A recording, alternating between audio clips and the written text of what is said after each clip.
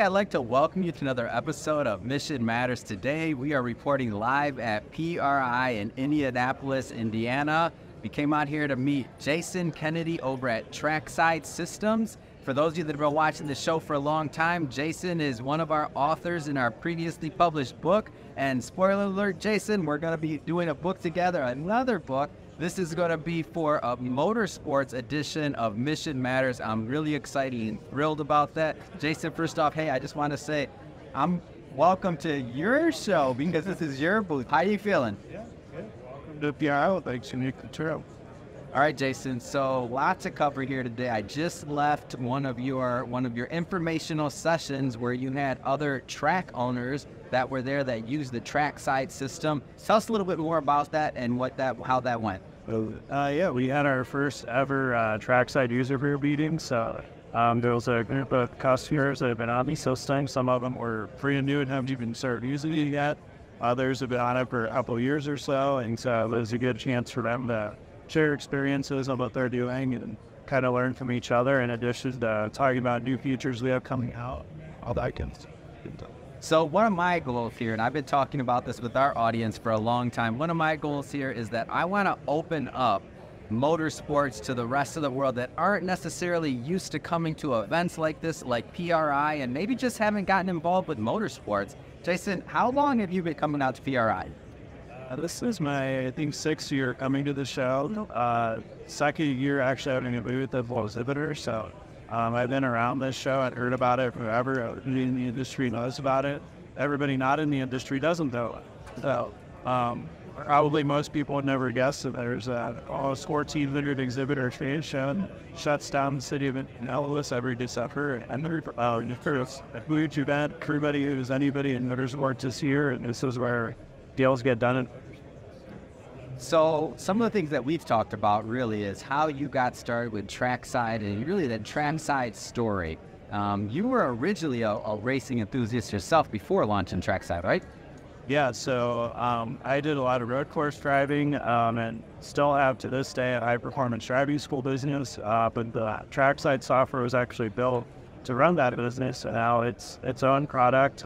People asked us if they could buy our software, and we said no until we said yes, and now we're here, and that's the bigger part of what we do now, and it's really exciting to see it. And so this year, what are you looking forward to at PRI? Just continuing to build new connections. There's a lot of people that we've known for a long time. They introduce us to make people want to know building Facebook trips. I think we're going to cleanse CGLs here as to do customers to bit. It's always great to meet face to face.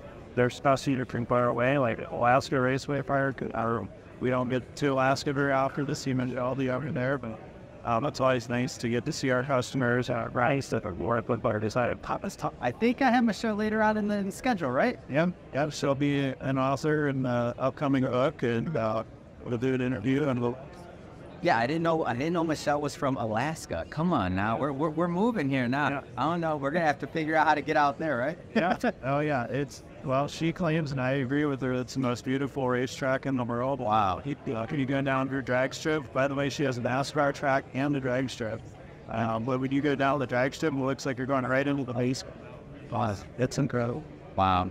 Well, I'm looking forward to that as well. So, what does the rest of your schedule look like over at the event? It's a full day for me and a full couple of days. A lot of meetings. We're here stationed outside what's called the TOPS headquarters, which stands for track owners, promoters, or the sanctioning bodies. So it's a lot of our customers and a lot of potential customers for us, and at different aspects of the industry have different sessions. So there's a road course roundtable where all road course tracks talk. There's a head race on session where all drag strips share tips and tricks, plan their seat times, all that kind of stuff. So we're a part of a lot of that action. And also have meetings with Prax, track, and personal episodes. Just a ton to like a few days. And you also had, so you can talk about Trackside System. Maybe tell us a little bit more about the driving school you have also. We operate our driving school. It's called Auto Interest. We teach people how to drive their cars on a road course racetrack. So call it, they grab to outer sports, and so you got a performance car, and maybe you're tired of getting tickets, or maybe you shouldn't be driving it the way you are on the street. Bring it to the track. We can teach you all the driving skills. If you think you can drive fast on the street, you'll be very humbled on the track. There's a lot to learn. And they could have a ton of fun with it, but it's something anybody can do with any car. But when they buy those performance cars, the skills now come with Albert. You did. So for the audience out there that maybe haven't attended an event like this or been to a PRI, what would you tell them about why they should come and why they should be involved? It's just, you can learn everything motorsports. It is an industry show, so you have to be affiliated at something with the industry, that if you reach out to for your local racetrack or anybody in the industry, they can get you access to come here. There's everything from the tracks themselves, do a little bit of promotion here, but it's really about the suppliers of the industry. A lot of what on it is that there are software providers like us, growth, there's timing systems, there's engine holders, and there's just everything you can think of, chassis, oils, all the products, both tire companies, performance brake companies, shocks, suspension, all the actual parts, everything you need to actually put on it. Let's talk a little bit about this book we're launching together. So I'm excited for it. I don't know if this book has ever been done before. So talking about racetrack owners and also racetrack enthusiasts and their stories, how they got involved with racing and like what brought them into the sport. What are your ideas for the book? Tell me a little bit more about your vision for that. So there's a ton of books and other publications about actual racing stories. So they add like racing, but nobody there talks about what goes on motor track owners and organizers and all the behind the scenes stuff. That's what I liked about the concept we're doing. It's kind of pulling back the curtain and we get to see the eyes on and the live side. How do they promote events? How do they decide what events to have? All those different things. So there's tons of little secrets. We're gonna all the authors that are looking silly, and it would be really. And so as I've been researching this and you've been educating me on this industry, a lot of these are family businesses, right? Like these are families. So we have a big business owner, entrepreneur, and executive audience, and a lot of different businesses you go into. These are family businesses, many of them, right? Yeah, they are. Almost every single racetrack is a smaller family. So we're not talking about your giant NASCAR tracks, things like that. We're talking about and you're leading a circle track or a dirt track or anything like that. All of these are typically a family endeavor. They've been around forever.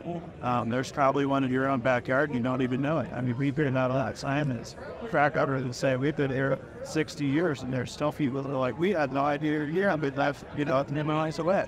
So if you're interested in all in motorsports, just on Google Maps, type in racetrack, that you'll find it, they're out.